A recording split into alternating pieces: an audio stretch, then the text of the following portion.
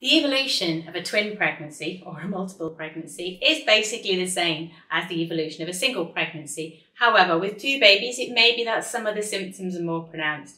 You may experience more nausea or more fatigue. As you've got two babies growing in there, the uterus is going to be bigger. You may have more sensation of heaviness and fatigue, requiring a little bit more rest than usual. What is important in a multiple pregnancy is that you go to all of your regular checkups, and there will probably be more of them in a multiple pregnancy, to ensure that all of those factors we've talked about, all of the risks, are under control, and that the pregnancy is evolving healthily for both you and your babies. And don't forget that once those babies are born, which may be by a cesarean section or not, it depends on your individual case, you are going to need a little bit more help than those mothers who just have a single baby.